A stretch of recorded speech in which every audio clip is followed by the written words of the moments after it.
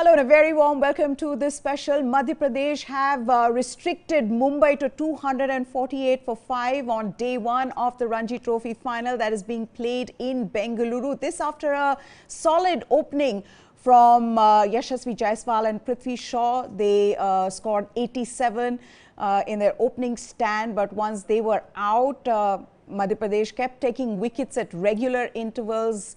Mumbai ending the day on 248 for 5. Yashasvi Jaiswal, in fact, at one point looked like he was going for his 4th straight ton of the tournament, but was dismissed for 78. Sarfaraz Khan and Shams Mulani at the crease at the end of day 1. And now the question is, how much will Mumbai score? Will Madhya Pradesh be able to stop Mumbai under 300? Who has the edge after day 1? I'm joined here by former India cricketer, former Madhya Pradesh cricketer, a coach, someone who's part of the Indian Revenue Services now. Amay Khurasiya joins me here. Thank you so much, Amay, for talking to us first. What would you say at the end of day 1, Amay? Even keel, or do you think Madhya Pradesh have a slight advantage? No, I don't think so. But yes, tomorrow will be a very important morning for Madhya Pradesh also and for Mumbai also. The first hour will be the key, and the new ball will play its role. And I think it's even Steven right now. But looking at the way Mumbai started, they could not capitalize on a solid start. And what Madhya Pradesh did was they restricted them and they never let them get away with a big total. So like I can say both sides played well. Both sides played well. I can say that. Okay, we'll get into the specifics in just a bit. But first, not looking at the scorecard, Amay, not looking at how the day ended, were you surprised by Madhya Pradesh bowling just 4 bowlers? Can you come again with the last line? I said, were you surprised by just 4 bowlers for Madhya Pradesh? And yeah, I'm also surprised. I think they have gone with the deeper batting. That's what. But the red flag is they have only gone with 4 bowlers, and the point is the 3rd day of a match when they come and bowl again, or 4th day of a match when they come and bowl again. Already they have put in, the seamers have put in their heart out. So how much will they be able to bounce back, and how much fatigue will get in? That will be the key, because it will be day 4. All the spinners will play a very important role on day 4, but I could see a good amount of grass on the surface, and I think it must be good overcast conditions in Bangalore, but the ground is good. It will drain out very well. Yeah. So, but yes, 2 seamers only in a side, and what was surprising was Kuldeep Singh sitting out. If he's not fit, I can understand, but if he's fit, then why is he not playing? Okay, so that is another question, whether it was worth the risk playing just 4 bowlers. We'll get to know in the days to come. But what Madhya Pradesh did and what their bowling did, Amay, was that they bowled with complete discipline throughout. They may not have got wickets in heaps, but they still never let Mumbai take the game away from them on day 1. Isn't that so?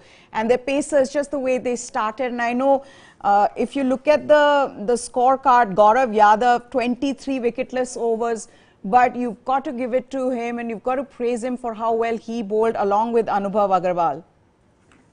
Oh yes, he did very well, but not to forget the fact that it was day 1 and the conditions were quite helpful to the fast bowlers in the beginning. The first session always was very good for the bowlers to bowl, because ball was doing a bit, there was lateral movement in the surface. And once you have a lateral movement, then even your bad balls you can get away with. But a similar situation will not happen when they will come and bowl on day 3 and day 4. Because the point is, the initial bite and the initial moisture of the surface will not be there to assist them. So I think today the factors were in favor of the bowlers. Of course, they bowled with a lot of discipline, with a lot of respect. But still, they allowed Mumbai's first session to get away in the first session. If they would have picked 3 or 4, they would have got them out by this evening. So when you do a little bit of dissection of the game, you realize that the first session Mumbai played very well, which was a very tough session, but they could not capitalize on that. Fair enough. But had had Madhya Pradesh done well in the first session, which was the initial first few hours, then they would have got 3 or 4 of Mumbai players. Then you can understand the situation by the fag end of the day. Madhya Pradesh would have gone and batted. You know, you can understand. So it looks great when you assess a situation like this, that they did well in first innings where they got them 1 wicket and 100 runs. But the point is, were they able to utilize the conditions? No. Now, if stopping runs and bowling dots is utilizing conditions, I'm sorry, this is a test cricket. This is 5 days. This is not T20. True. If scoring, it's not about bowling dots. It's about picking wickets. And not a single catch was dropped. There was 1 or 2 edges which flew over the slips. Just 1 edge, I think so. Yeah. That was of Prithvi Shaw. But Yes. then otherwise, they could not utilize those conditions which were meant for them. So they had to come back and rely on spin. So bowlers seamers were playing a role where they were creating the pressure, and spinners were trying to ensure that they pick wickets. So it was a good mixed bag. But if you really want to see the game through a very strong lens, then first session by MP bowlers was wasted.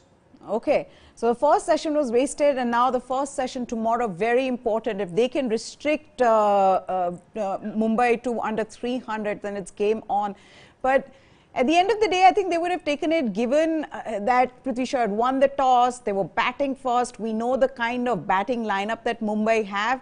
I think in the dressing room, would you say they would have been happy at the end of the day? Yes.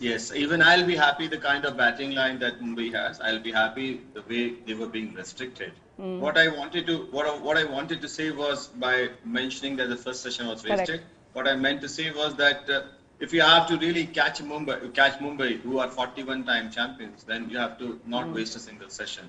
But yes, all said and done, first day was even Steven, as you said. It can be equally distributed. The game hangs in balance. And I think MP has reasons to be happy.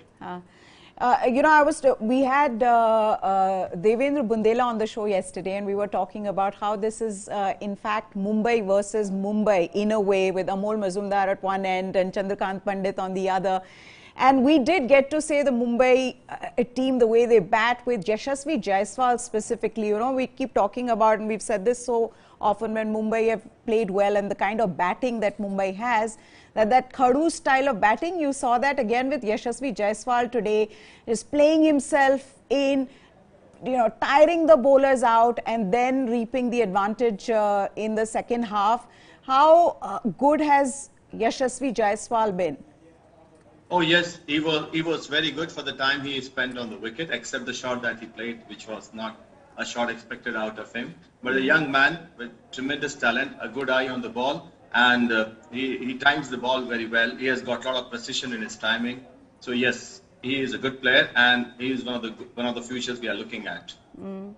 And also, I mean, if he had scored another 100, he would be the third player after Vijay Merchant and Sachin Tendulkar, and that would have been quite something. And like you said, he looked very good, except for the shot that he was very disappointed with as well. He actually looked very good in that 78 that he scored. But along with him, I've got to talk a little bit about Prithvi Shaw as well. I know that he has said that he is not really looking at a test recall. But what seems to be happening with him? You know, is there something that's playing on his mind? Because he did look distracted. His batting wasn't the kind of batting we've seen Prithvi Shaw do. Yeah, I think when he was timing the ball, it was looking flawless. But the point is, when you're not timing the ball and when you're down, then yes, you need to spend time on the surface, which he should have done today. He had fantastic opportunity to be there in the Ranji Trophy final and spend some time in the middle. But then, by and large, he was beaten by a ball where the ball was not brilliant, but he lacked footwork. So he lacked footwork. It was not a ball to get out, but he lacked footwork. And had he shown some footwork, he would have been still there. And he's a destroyer in chief if he gets going. He would have taken the game away in just one session from MP. But yes, I feel bad for him, but he's a great talent, and I'm sure he will come back. And he's very young. He's very young. He has time by his side. He has all the reasons to ensure that he goes back and work on the glitches that he has in his technique. And I'm sure he will come out well. Maybe in second innings or maybe in in the next season. But Sure. he's a good player. He's a great talent. Sure. Okay, let's also talk about another player who's been unstoppable this season, Sarfaraz Khan, the highest run scorer of the tournament. He's actually been unstoppable. I mean, even not just through the season, today he was looking good, though. Did you feel like he was curbing his naturalist instinct? I mean, strike rate of 32, that's not something we've seen from Sarfaraz Khan.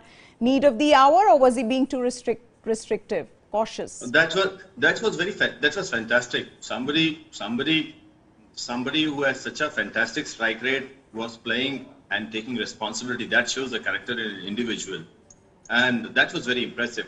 It's not about the sort of strike rate you carry in the previous game or the amount of runs that are behind your back. Well, that is history. Nobody is interested in that. This is a game. This moment, what you do for your team is very important. And in given a situation when Mumbai was under pressure, and in a given situation, he was outstanding. He was very good. He was very good. And the best part will be seen tomorrow if he sees that 1 hour off and ensure that the young man at the other end, I think is Mulani. If they talk to each other and Sarfaraz can play a senior's role, and this is what he should be doing tomorrow, and take that 1 hour away from MP, then I think things can be different and the match will start falling in Mumbai's lap for a while if they don't get out. The first session or maybe before lunch is very important, but Sarfaraz is a very capable player, and it's really very impressive. Very impressive that you see, the best thing about any player is how you cope, how you handle the pressure, and how you adapt to pressure and take that responsibility. He did that. Absolutely. Now for Mumbai, you said they should try to get Mumbai out in the first session, maybe before lunch. But from there on, responsibility on the senior player like Rajat Patidar, who needs to score runs. This final requires lots of runs to be scored from here on to whichever team that wins. I mean, it'll come down to who scores more runs really in this final, and that's where the role of Rajat Patidar is very important. You're someone who's coached him. You know the kind of state of mind that he's in, and we saw what he did in the IPL. How important will his performance be in this tournament, in this final rather? I think Rajat is a complete player, and so is Shubham Sharma with him. But Rajat is technically very sound. What he needs to do is he should put a lock in the IPL that he did very well. He should just put a lock and throw the key away, because this is a 5-day game, and he has to ensure that he maintains a lot of patience. He has to switch off from what he did in IPL. He played a marvelous knock in IPL, but the point is, that's what he has to forget and look at a 5-day game over here. So patience and perseverance will be the key. So it's like brick by brick, he has to build up his innings and get that construction right. Last word on Chandrakant Pandit, the magician, really, after what he's done with Vidarbha in, winning them 2 titles, MP now in the final after 23 years. Just a word on the kind of turnaround that you've seen in this Madhya Pradesh side under him. Yes, he has done a good job. But in cricket, the captain, the commander in the middle is very important. What happens is we get carried away a lot in life by some very senior names and taking away the credit from the captain. I think Aditya was outstanding in the semi-finals as a captain and this entire journey, because in football I can understand the captain plays a very important role, and so in tennis also, and so in hockey also. Those changes are being made by the coach in hockey and all these games. But in cricket, you can only talk to a captain for a while, but then a plan C, plan D, plan E, plan F are his instincts in the middle. So, I think Aditya is a very seasoned, very matured boy. He has played a lot of cricket, and I've seen him from a very young age. He's a very sharp and a shrewd mind. Of course, not taking away the credit from Chandrakant Pandit about what he did in last so many years with Vidarbha, with Mumbai, and also with MP. All due respect, he has done a good job. But yes, you have to share this credit with Aditya also. Okay, so share the credit with Aditya for Chandrakant Pandit as well. Important day tomorrow for both Mumbai and Madhya Pradesh, and like like we heard, like we spoke to Sir here, telling us that, you know, at the end of the day, it'll come down to that first session and how Madhya Pradesh gets Mumbai out in the first session. If that is possible, then Madhya Pradesh have an advantage from there on. Thank you so much, sir, for joining us here on the show. That's it then. Final day one, Mumbai ending the day on 248 for 5 at stumps. Yashasvi Jaiswal getting off to a good start with Prithvi Shaw. From there on, though, Madhya Pradesh kept taking wickets, and Mumbai ending the day on 248 for 5. That's it then on this special. Do follow News 9 Sports for the latest from the world of sports. Goodbye. Thanks for watching.